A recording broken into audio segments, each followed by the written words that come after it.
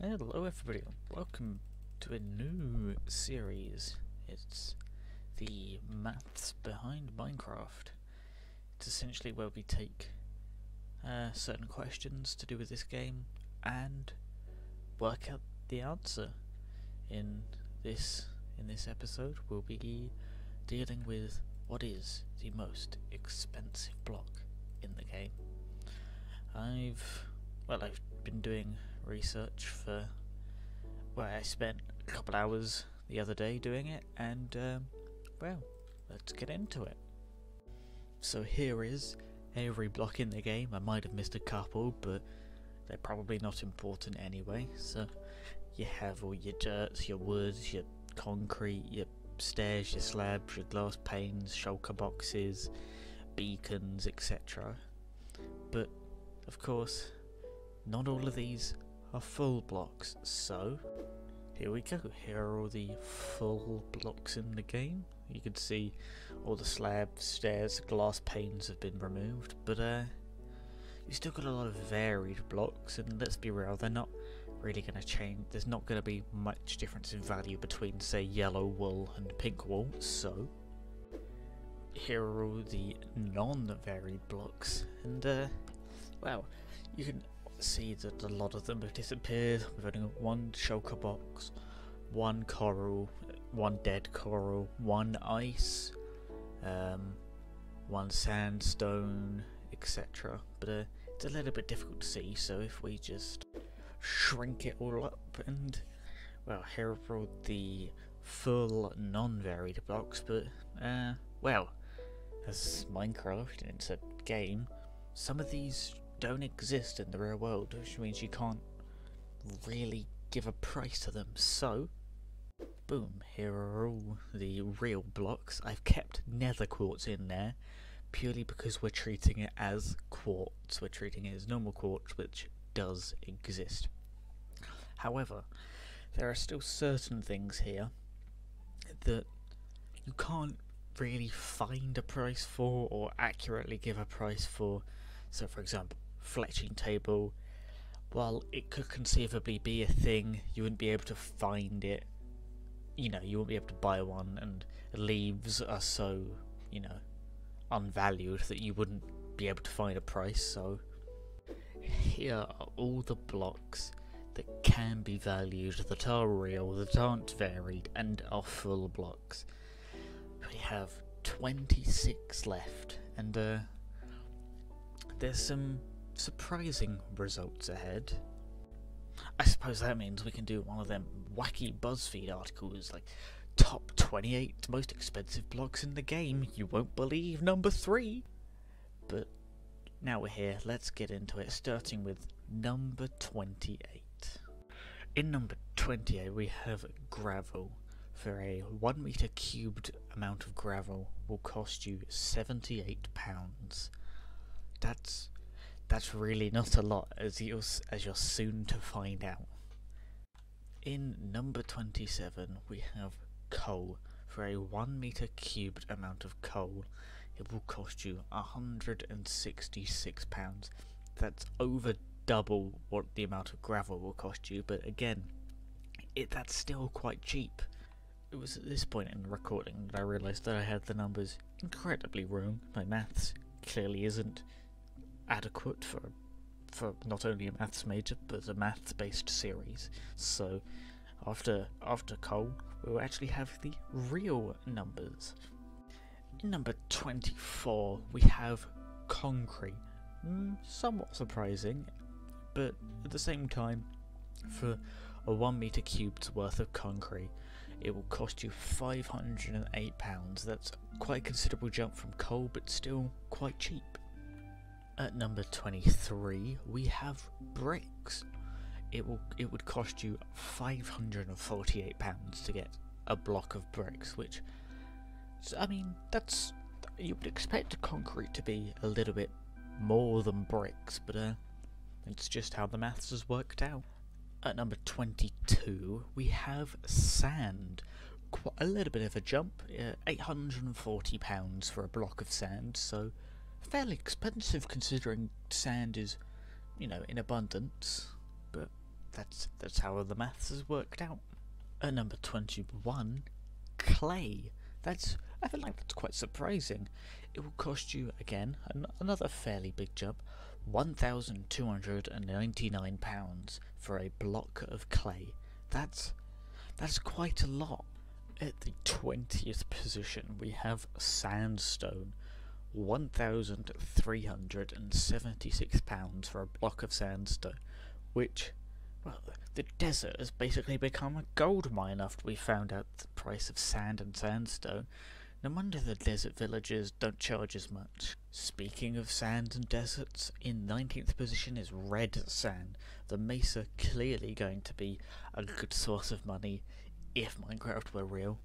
£2,127 for a block of red sand. That's a lot.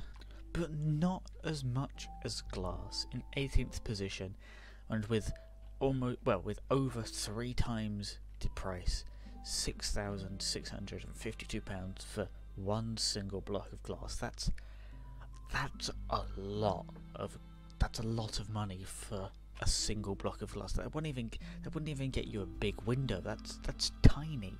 From windows to flooring, in 17th position we have spruce planks. A block of spruce plank will run you up £7,430. My buildings are suddenly becoming far too expensive. In 16th though, going back to the mesa, we have terracotta. Just shy of £10,000, one block will cost you £9,994. That is so much money. The mesa, the desert, they're just gold mines of the Minecraft world. Breaking into the top 15 is wool. One block of wool will cost you a staggering £19,710 for 1 meter cube of wool. That is a lot of money, but not as much as the 14th position, which is the oak plank, which will cost you £21,640 for a block of oak planks. That is, I mean, our Minecraft houses are, we're rich.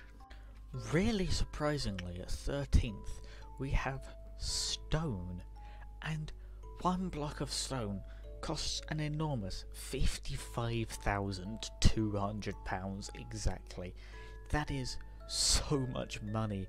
Imagine, get your beacon sorted, strip mine, you'd be sorted for the rest of your life. But in the 12th position we have quartz. Obviously quartz is a well-known gemstone, so obviously it's going to cost quite a fair bit. One block of quartz would run you up £72,616. The nether, while quartz being the only real block from the nether, is going to sort you out for the rest of your life if you were to sell one in real life. Surprisingly low down, in 11th position, is the iron block. An iron block would only cost you £79,918. And while I say only, top 10 is, first of all, surprising, second of all, really expensive. Shockingly, in 10th position is granite. One block of granite will cost you £240,000. What? The masons buy 10 of these for 1 emerald. This is absurd. In 8th we have lapis lazuli or lazuli, or however you pronounce it. I've never known in all my 8-9 years of playing, but regardless, again, another well-known gemstone. It's going to be expensive because of that, and one block will cost you £696,272. That's too much. Like Aletha, you are sorted for money because the amount of lapis you have, just sorted. In 7th we have dark oak planks. Not only did I think these actually didn't exist, but when I found out they existed, I didn't expect them to cost this much. One block will cost you £3,225,000. Huh? No wonder the mansion is in the dark oak forest, because you need so much money to own that mansion. In 6th, we have obsidian. Again, another well-known gemstone. We're getting into the gemstone territory now, so everything is going to start getting quite expensive. But one block of obsidian will cost you £9,945,075. That's too much. Like, obsidian takes too long to mine, even with efficiency 5. But it's worth the money. It's so worth the money. Breaking into the top 5 is the emerald block, jumping up from obsidian to a whopping £46,064,815. That is so. The villagers are rich as anything. My word. Hold on, I know what you're thinking. How is diorite 4th? I don't really know either, but I googled how much diorite costs, and I have done all the math and I've checked it multiple times, but one block of diorite will cost you £152,453,704. It costs basically 4 times the amount that emerald costs.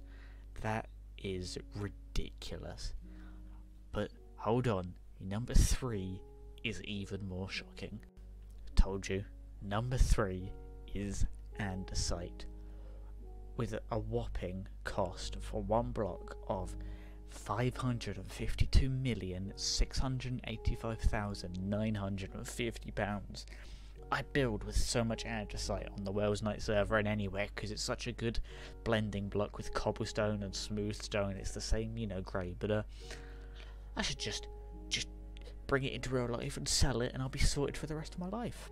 Perhaps one of the most unsurprising ones on this list, at number 2, is the diamond block. One block of diamond would cost you £43,217,980,433. I mean, that's ridiculous. But at number 1 is gold, proving that the mesa is the best way to make money if it were real life. But one block of gold would cost you a staggering, brace yourselves, £802,967,407,200. That's too much money for some gold. Gold tools are useless. Gold's not used for anything, maybe except for golden apples if you're doing hardcore, but no. We've concluded with maths that gold is the most expensive block in the game. Thank you guys for watching. I hope you enjoyed this. If you did, be sure to leave a like and subscribe if you want to see more maths behind Minecraft. But until then, I will see you guys later.